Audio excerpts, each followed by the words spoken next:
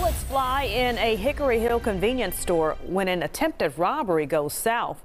Investigators say the suspect fired those shots when he tried to rob the business but failed. WRG's Andrew Ellison joins us now live from the downtown police station. And Andrew, first of all, was anyone hurt? Yeah, thankfully no, but it was a close call. This happened early in the evening during a busy time for that store.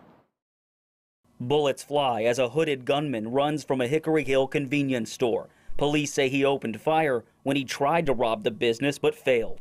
Just because he couldn't get nothing. Investigators say he walked into Kirby Discount around 5 Friday evening and just stood around. They say the clerk, growing suspicious, told the man to leave, so he told the clerk he was going to rob the place as soon as the customers left. They don't play that. Unshaken by the man's claims, the clerk again told him to get out. He did, but allegedly fired several shots into the store before running out the door.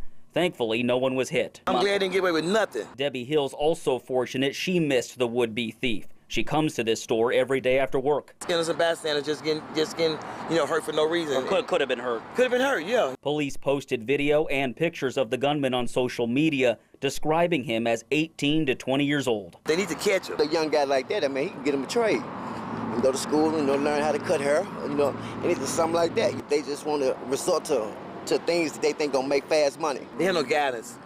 They have no guidance. Everything's out here is real. This stuff is real out here. Get it together. You know what I'm saying? You can't just go around here doing all this stuff. It's ridiculous, That's the type of world we're living in right now. Yeah, we reached out to the store owner for comment, but haven't heard back. If you recognize the man in that video, please call Crime Stoppers at 528-CASH. Live downtown, Andrew Ellison, WREG News, Channel 3.